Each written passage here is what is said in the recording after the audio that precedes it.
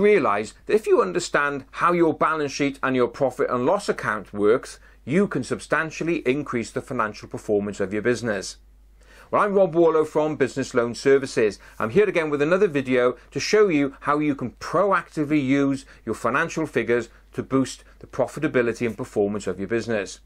In today's video, I want to share with you a calculation that bank managers, when reviewing a loan request, are particularly keen on, and it's called the Creditor Payment Ratio. Now, this ratio shows on average how many days it takes you to settle your suppliers. That's a really important one for the banks, because if they see a deterioration in the number of days it's taken you to pay up, it could mean a warning sign that you're under cash pressure. So how do we calculate the creditor payment ratio? Well, there are two figures that we need. First of all, the creditors figure from your balance sheet and the purchases figure from your profit and loss account. And the ratio is calculated by taking creditors divided by purchases times 365. So let's look at an example here, and you may want to get out your balance sheet and plug your numbers in. But let's take this example. Let's assume you've got creditors of £31,000. You've got purchases of £210,000. So the calculation is 31,000 divided by 210 times 365 equals 54 days. So that's 54 days on average it took in that year to pay off your creditors.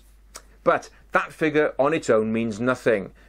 We need to trend this out to see how it moves within the business. So let's do another calculation. Let's assume now we're 1 year ahead and we do the calculation again. So let's take this as an example here.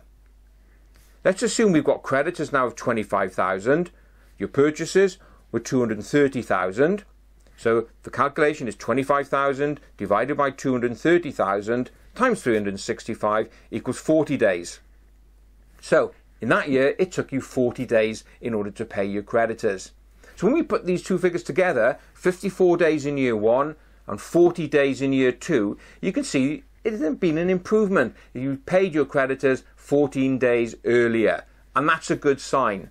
How could that happen? Well, it may be that one of your suppliers is a really tough negotiator and screwed you down on credit terms, so your overall average was down because you're one large creditor, you paid quicker.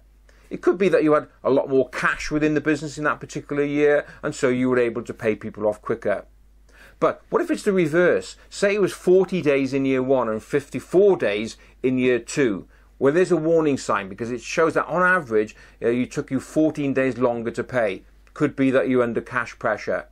Well, yeah, there are obviously things behind there that may have skewed that. There may be one large creditor which skewed the average. Or it could be that you were a very good negotiator and you managed to get longer terms from one of your big suppliers, and therefore that affected it. But you were still within terms and not under cash pressure.